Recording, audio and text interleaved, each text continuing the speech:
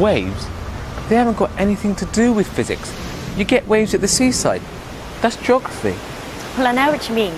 But waves are actually things that transfer energy from one place to another. And energy has a lot to do with physics.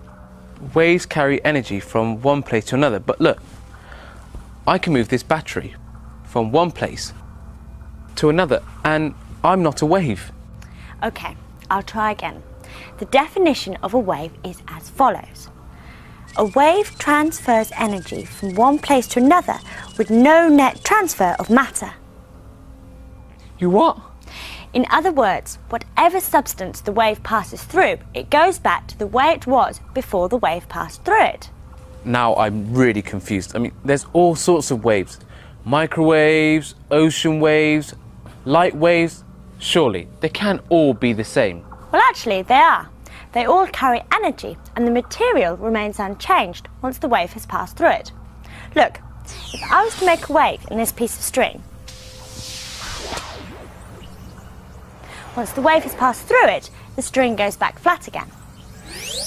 Now this wave, where the matter moves up and down, but the energy moves at right angles to it, is called a transverse wave. A transverse wave? I'll never remember that. Look at the screen. This is how I remember it. Ah, so in a transverse wave, the energy movement is at right angles to the wave movement. Got it. Right, but not all waves move up and down like this one. Look over here. Just like before, the energy moves backwards and forwards. But this time, the wave moves backwards and forwards as well. So it looks like a wave of compression travelling along a spring. So what sort of wave is this? Well, the two arrows are going in the same direction, and we can actually fit the letter L in the gap. L is the first letter of longitudinal. So it's a longitudinal wave, and in a longitudinal wave, the energy moves in the same direction as the wave. Yeah, and in a transverse wave, the energy moves at right angles to the wave. Now I understand the difference. So, are there any good examples of each type of wave? Sound. Sound is a longitudinal wave, and it travels through the air as a wave of compression. Like in a slinky spring? Exactly.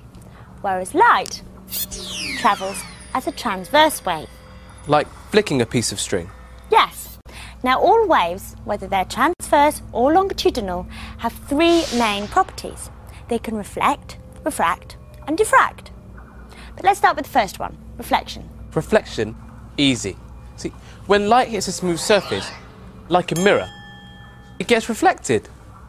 And is reflected at the same angle. Same angle? What do you mean? OK, look at this diagram. This here is the mirror, and the dotted line at right angles to it is called the normal. Here is the incoming ray. It hits the mirror and is reflected.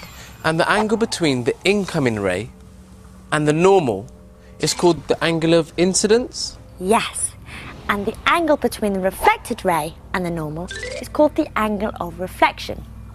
Now this bit's important. The angle of incidence equals the angle of reflection. Which means that light is reflected at the same angle? That's right, you've got it. So now for refraction. Refraction? Isn't that when light bends because it's changing direction? That's right. Light bends when it moves from a material of a certain density to one with a different density. And isn't there a diagram with a fish tank that explains refraction? Yes, over here. One fish tank. In goes the fish. Look, you can see its torch shining. OK, if we were to fill this tank 1/3 full of water, the fish would disappear. Where's the fish gone? Take a look at this diagram of what just happened. As the light hits the surface of the water, the right-hand side of the ray speeds up faster than the left-hand side of the ray.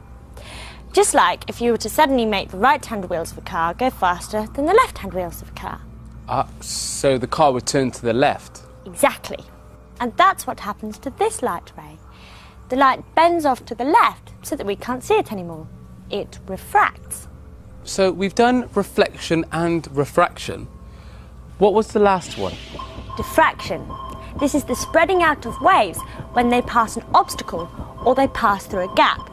The narrower the gap, the more they spread out. The waves look like they're bending round corners, so that's diffraction. Yes.